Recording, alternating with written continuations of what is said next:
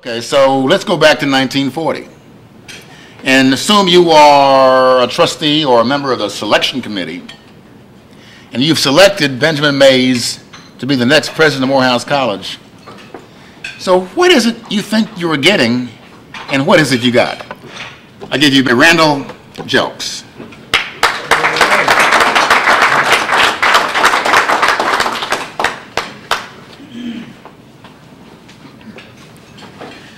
First of all, for all of you Morehouse men, I am not a Morehouse man. Amen. Amen.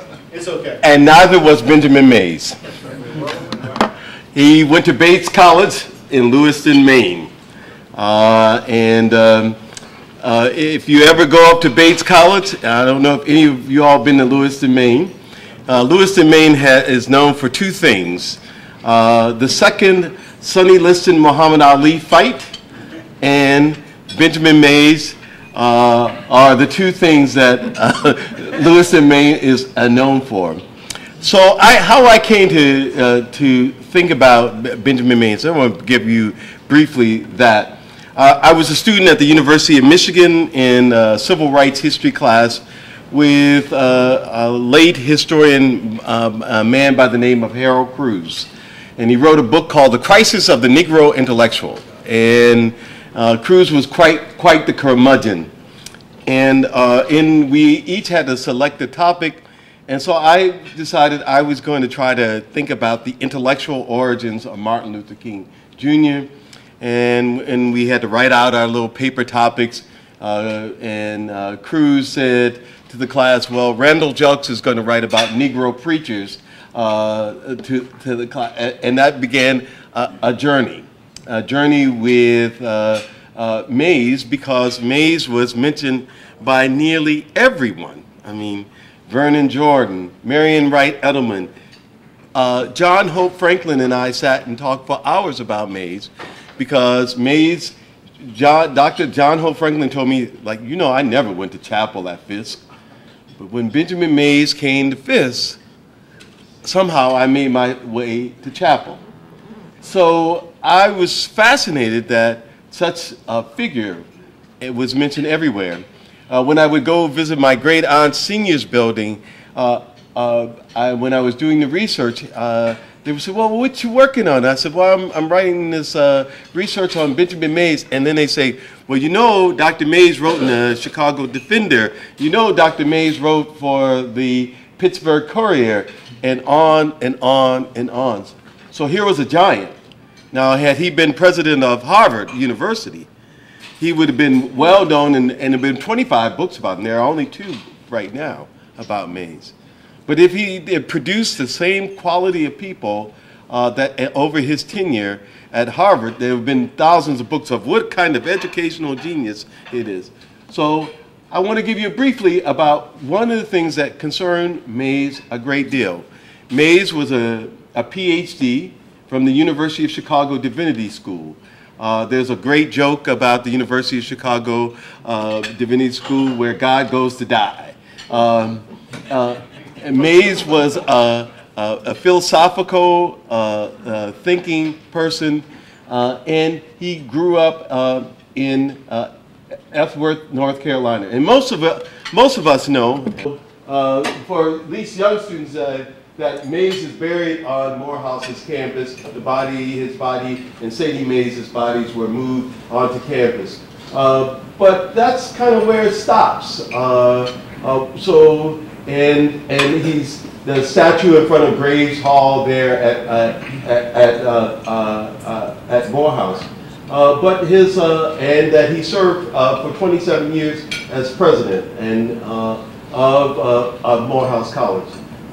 And that's pretty much where it stops with young students. But Mays reinvigorated what it meant to be a Morehouse man, right? I mean, from style to clothing to wearing his Phi Beta Kappa pin on his side, he wanted people to know. But he started really in humble beginnings in Ellsworth, South Carolina. And he was born in 1894.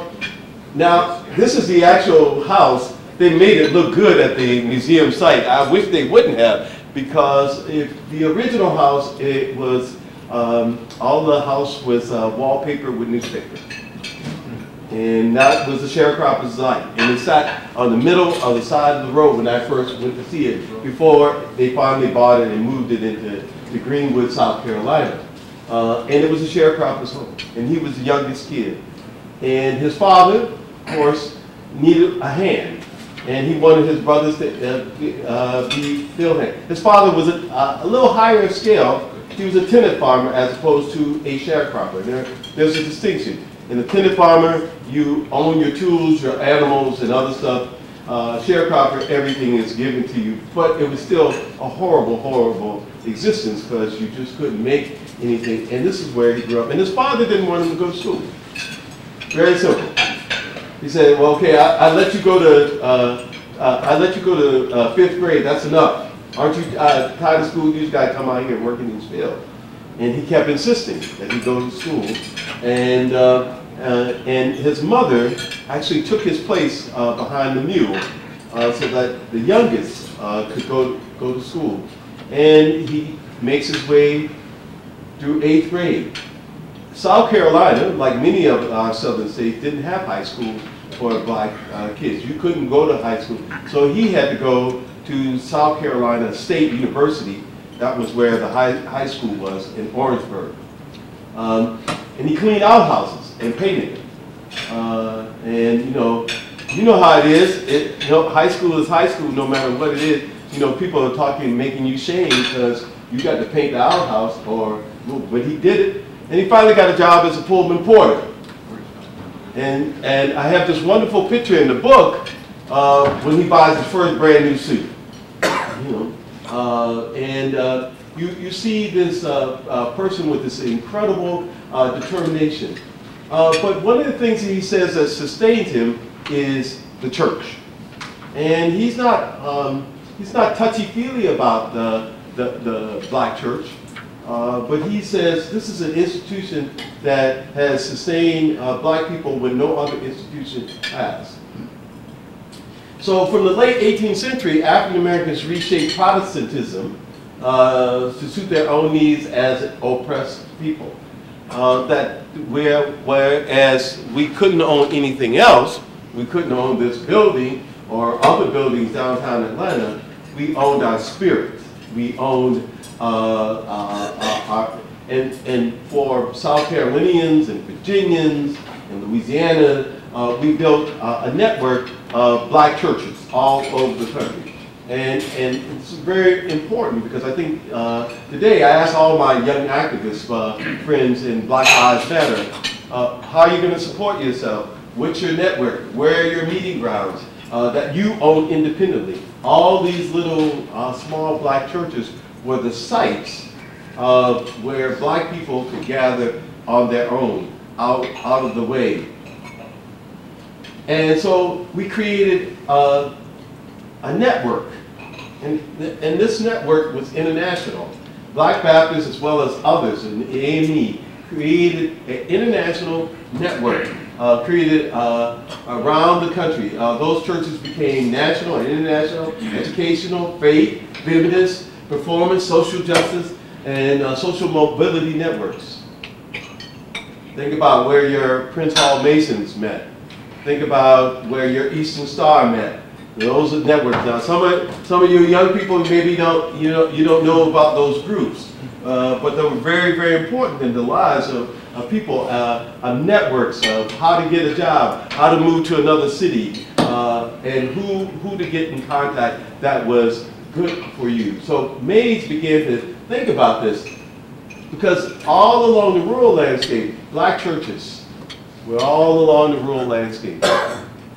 And they were meaningful for people, and this is how Mays moved to get an education. His minister said to another minister in Orangeburg, I got this smart little boy, and he's coming to you all over here. And what are we going to do for him? And so for him, he said, look, I could have been a lawyer, but I think I'm going to go into ministry.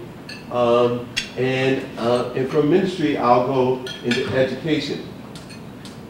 The other side is that we had all these rural churches But by 1910, we really began to see the shape of these large urban churches, black churches. These were, again, institutions.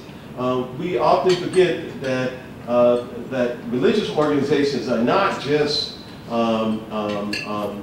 spiritual houses, they're also organizations. And those, again, those network. This is, this photo you can't see well is Abyssinian when they are burning the mortgage. A church that Mays spent as a graduate student a lot of time in Chicago, Olivet Church, Lacey Kirk Williams, who was the head of the National Baptist Convention. These networks, however shabby, however we might think they are, however, were the networks that African Americans used as a source of power. So Mays, as a graduate student, begins to think that how can we get black churches to organize, not against each other? Because you know, back in the day, there were a lot of debates about theology. Black people love to talk about theology, still do. I was in the barbershop the other day listening to a theological debate. All right, and it's wonderful. But May said, look, we need to have a cooperative system by which we learn how to move this institution toward helping us create a system of social justice. Really pretty much produce that. So that's the aspect of Mays I wanted to talk to you about, and I'll take your questions. All right, great.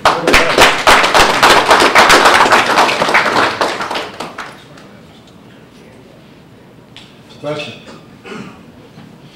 My first question, recollection, and it's been a few years as a senior person here now, but I remember Benjamin Eliza Mays talking about 99 South Carolina.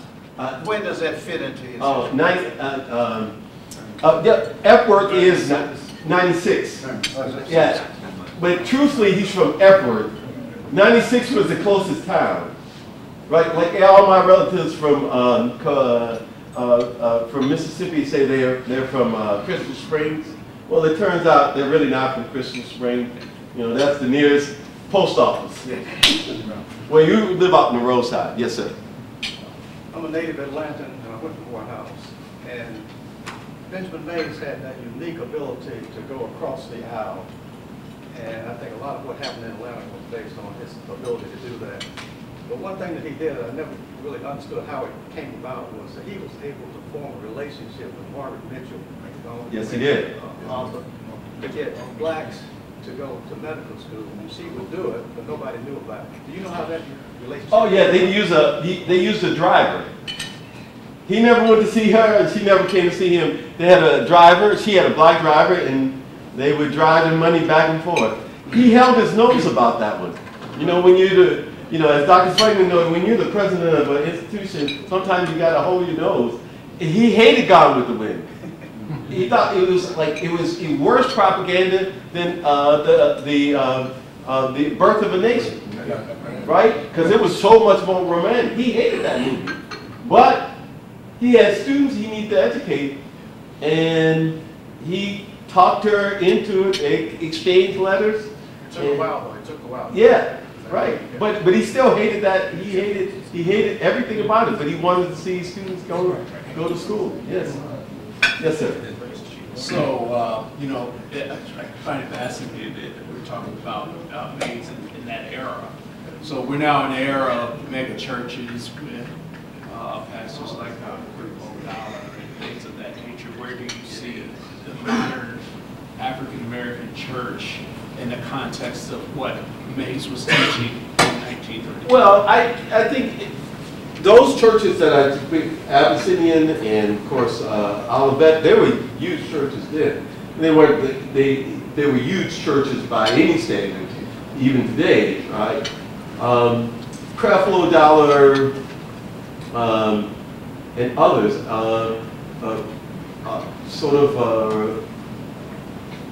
don't represent the average black church, though. The average black church is 200 people with a working pastor. I mean, that really is the average black church. And that still is the average black church. Now, we got the exceptions, in my day, And when I was a theological student, I mean, my friend Jeremiah Wright had an extraordinary church in Chicago. But that's the exception, that's not the rule. I mean, you still dot Chicago or any other city, Atlanta, you're going to still see these smaller churches, and that really is the average. And 97% of those are supported by women. We like to see the TV preachers. They look good. They got the cameras, but that's still not the average. And of course, what Mays was concerned about even then was the average, not the extraordinary exception. Yes, sir. I'd like to hear your particular perspective on this particular situation. And that's with the churches today, African American churches. When they're ready to expand and build, they tend to go to the white folks or architects and constructors. Now, they're building a symbol of who they are, and it's all supported. Why is it that happens? Well, I mean, why is it that black people don't trust black lawyers or doctors or anything else unless some white person affirms that? I mean, we still are fighting the psychology that we are less than. I mean, we are still fighting that psychology, and that black professionals aren't to be trusted. We have to continue to fight that. Black professionals, whether you're in business or not, you have to continue to be the highest level of professional you can be.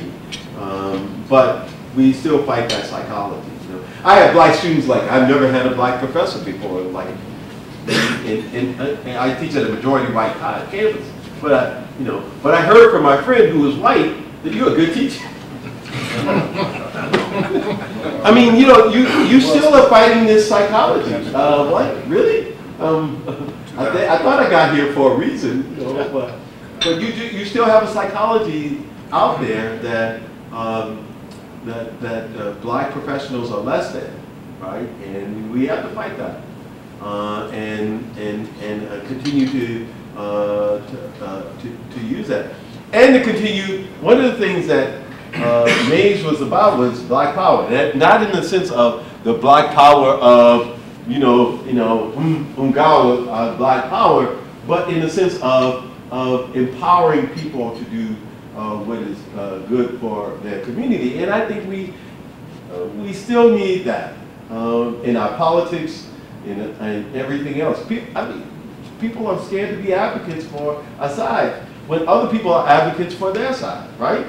I mean, like, I'm like, somebody said, well, I just don't represent black people. I represent all people. I'm like, well, look, in this meeting, I'm representing black people, right? Okay, let's get to it, and we have plural interests in the United States, right? If we can have a crass president as we do, we ought to be able to say we represent black people and not Yes, Dr. Frank. Yeah, Dr. Jelks, I just want to express appreciation and admiration for your scholarship over the years. You have been an important voice in all mainline American scholarly circles for keeping Dr. Mays' name alive. Thank you. You and Dr. Archon Samuel Du Bois Cook Yes. were the two, among many others, but you all were the leading figures. Well, that's high praise. That's high time. So I just want to commend you for that. Thank you. And then I want to ask a question, but Sure. one other little historical footnote that some in this room may not be aware of is that Dr. May comes to Morehouse 1940, 15, 16, 17 years later. He's helping to give birth to a new black institution. Yes, he is. ITC. Yes. Precisely to educate black clergy who would respect each other and learn how to get along instead of competing. This movement of black ecumenism, black Methodists, Presbyterians, Episcopalian, Pentecostal, Baptists, working together on the same camp. ITC was a genius. Yes, it was. Of an institution, and there was Benjamin, I have pictures in my office, Benjamin Mays, Harry Richardson, yes, sitting there crafting this new institution, and would give them economic viability because they couldn't make it alone. Right. So I just wanted to note that again, part of his genius. as a historian, social scientist of black institutions, this boule is now capturing its history, and this particular chapter will be telling its story in a powerful way, I think, next year. There's a lot of scholarship on black churches now. You've contributed to it. Black banks and businesses. Are there any black institutions that are under-documented, whose stories need attention? Just something you might challenge us to think about. Oh, I think the black fraternal and Greek culture in general still needs the story told more. I mean, that is still undertold, or versions of it are told, and I still think that needs to. And of course, I still think the long work of Masons and the Masonic movements need to be told as historical institutions. Those are really undertold, and the history of our many different colleges need to be continue to be written. I think that we don't tell that enough. I'm working on a documentary film project on Langston Hughes, and of course Langston Hughes went to Lincoln. Which was all men's college too at that time, right? So, but those stories around those schools, he was there with Thurgood Marshall, the first president of Nigeria, Ezekwe. They were all classmates together. Imagine that. I mean, so these institutions need a history for the students to say, wait a minute, I have a long history, and to tell the story of what we did without money. Because we didn't have, I mean, when I started reading about Morehouse, I was like, okay, they were still making miracles happen without no money. You know what I mean? And of course, I was just telling this distinguished colleague, my forebear, one of my forebears was sold by Georgetown University into Louisiana to keep it alive. So slaves, Brown University, slavery, you know, all those institutions had long money. Some of it became out of blood money, right? We were doing with, you know, people sending in what they could. And one of the most moving things that I found about Mays' story is that he and Mrs. Mays would hire young men to live at their house, the houseboys, as they were called. And they'd clean up the house, polish up the house, polish up the tables. And these men are doctors and lawyers, and they tell, like, hey, I was a country boy, and they gave me an opportunity. And then they would sit me down with some dignitary, and Dr. Mays would expect me to go to the library and have something to say to that person.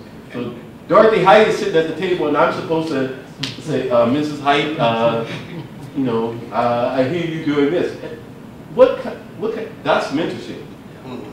And we have to remind ourselves that we come from that long tradition of mentorship.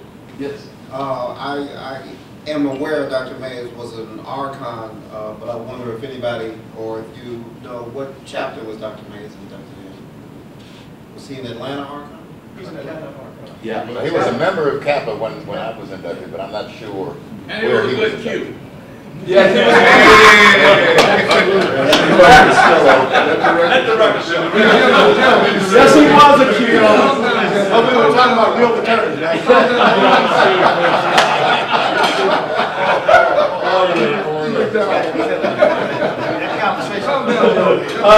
That conversation will drift in ways That's evidence that all of sin. John Stevens, still serving. Comment. Was he inducted as the president of Morehouse, or was he a member before? Or he was. I know he was an Omega first. So, but I don't know when he came to to be an archon. So all I know is he was inducted before 1978. Because I checked with the Grand Office, and their records go back just that far. They asked me to check with the archivist. The archivist is still looking, didn't have the answer to the question. But I'm pretty sure. I get that information. I'm sure you remember. I think it was a man. Okay. Yeah. Yes, sir. But an honor to meet with you. In light of the recent burnings of black churches here in the South, how do and with the current administration we have, do you feel that we're going to be threatened for quite some time with these type of situations? Oh, I think this situation is reminiscent of when Mays was born. I mean, black churches were being burned. You know, black churches have been burned for forever. I mean, that's because it represents us as a central. It's a symbol of who we are. And of course, in Appaloosa, Louisiana, where those 3 churches were burned recently, why else? They weren't threatening anybody else. They had been in that town forever. It's very interesting that they burned those black churches because Appaloosa has a large black Catholic population as well. So it was very interesting that they chose those churches where people had taken great pride, you know, in that in St. Landry's Parish there. Yeah, we once a leader, presidential leader, and this is having Woodrow Wilson, fans racism. It doesn't stop, and so we're in a better position today than ever to resist that. I mean, you know, think about it. 100 years ago, people just were burned out. I mean, think about it. You know, whole city, Black Tulsa, was burned out. So, but at least we're in a better position today, and it'll be a struggle, and we have to face that. This is unleashed because it turns people away from what the real issue is. You know, poor white people. Du Bois said this in the 1930s in Black Reconstruction. He says, white workers got the wages of whiteness, right? That was a psychological comfort for them.